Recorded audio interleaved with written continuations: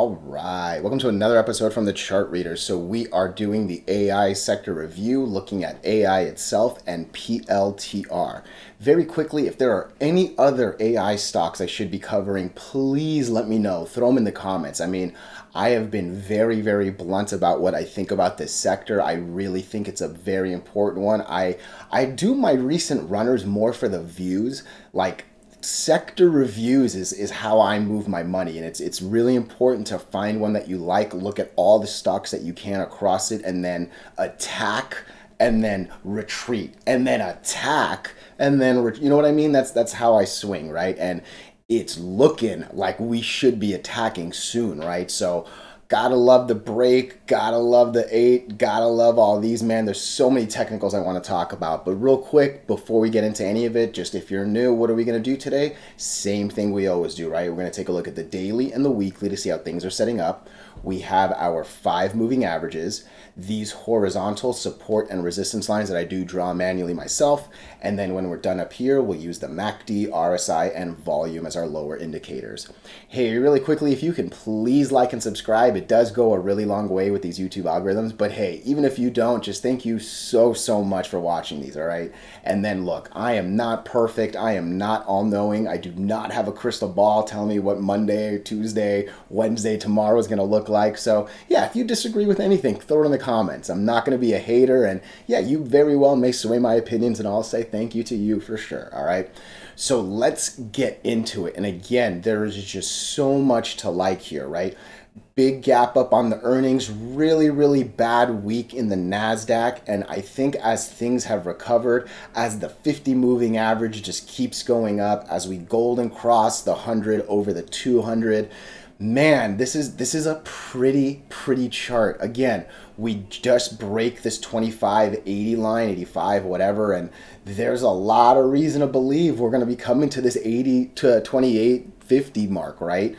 Money over all the moving averages is such a good place to have it, all right?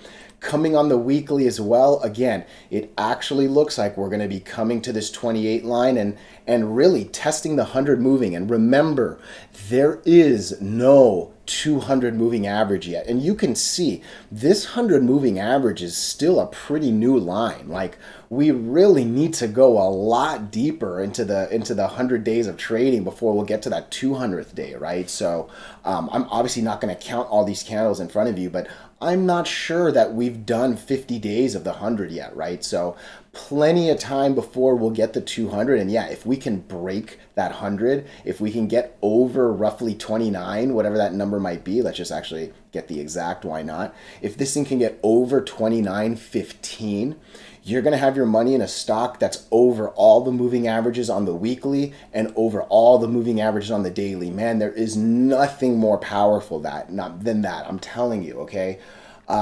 Yeah, there's really not too much more I gotta say. You know, I love a stock that's over the 8. I can see the 8 wanting to keep going up. I can see the 20 wanting to keep going up. It also is starting to look like these guys are getting ready to separate. I like that, right?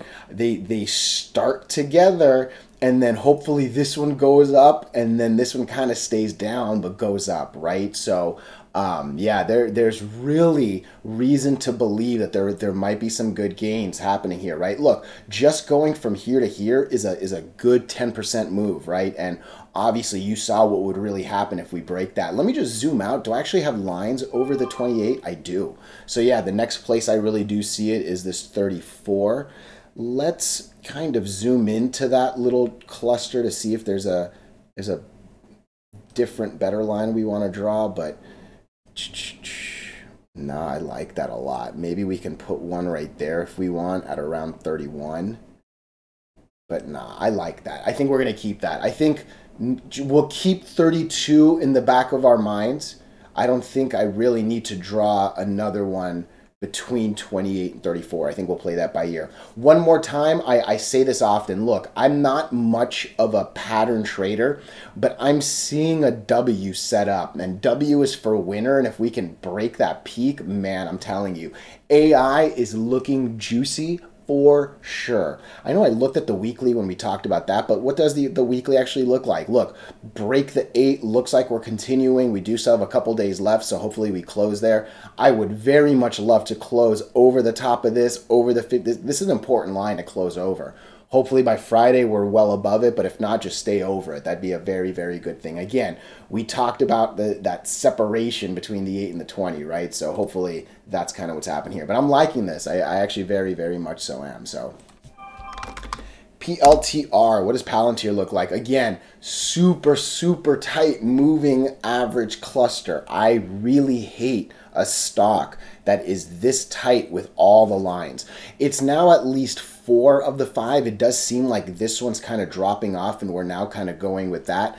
In a lot of ways, that's good, right? Because, hey, hopefully this is super tight and maybe a little bit easier to break than with all 5, right? But end of the day, we're still very, very much in the thick of it. I'm just thinking if I want to move this line to right here, if I want to keep this right here. Man, I don't know. Give me a second. Do I want to move the line right there? I don't think I do. What's the bottom of that? Yeah, it's not quite there. All right, we're going to keep it as is. I don't think we need to move the resistance lines. Look, again, if you can break this, you will fly. And hey, I like that the 8 looks like it's going up. I like that the 20 kind of looks like it's going up. I do like that the 50, like, there's reasons to say, hey, it looks like this thing's going up. End of the day, I mean, yeah, I'm going to go ahead and just move this line. I really would. Once this thing can get over, and I'm going to go ahead and send an alert, 845, over 845 is going to be some pretty juicy trading on this bad boy for sure.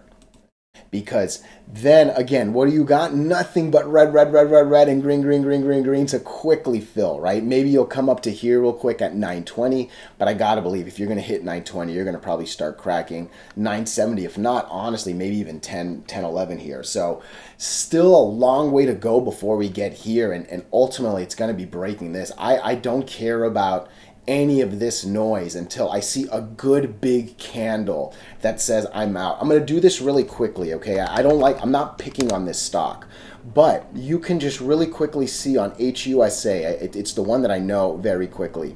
Things can go horizontal for months. Things can make a quick look like they're going to go up, a quick look like it's going to go down, up, right, down.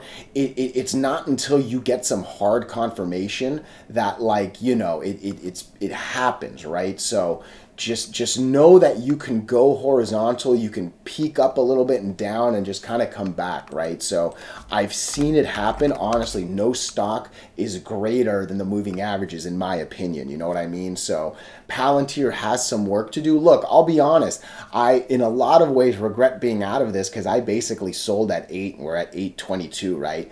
Am I really that sad though? I'm actually not, because look, I love my parents so, so much, okay? They gave me a lot of love, a lot of attention. Unfortunately, they didn't give me an infinite amount of money, right? So the money in my account is limited. And believe me, I made some good moves with that money instead of leaving it here and only being up like 20 cents on the share, right? Again, I'm not telling you what to do with your money or anything like that, but like, I don't feel bad that my stop loss hit and, you know, it's gone up since then, right? I actually don't. And end of the day, as excited as I was here, I'm still, yeah, a little excited here, but it's not going to matter until we confirm, okay? So just keep that in mind. The weekly, look, you got to believe the weekly is going to be in a horizontal cluster as well. And the longer this goes, the tighter it gets on the weekly, and it gets harder and harder as it gets tighter and tighter, and then boom, right? So just make sure you're on the right side of that boom, that's for sure. So I'm going to end it here. I'm going to do a couple more of these, hopefully today, for sure tomorrow if I don't finish it. But hey, if you disagree with anything, please let me know. Otherwise, I appreciate your time so much, and I actually really need some water right now. Thank you.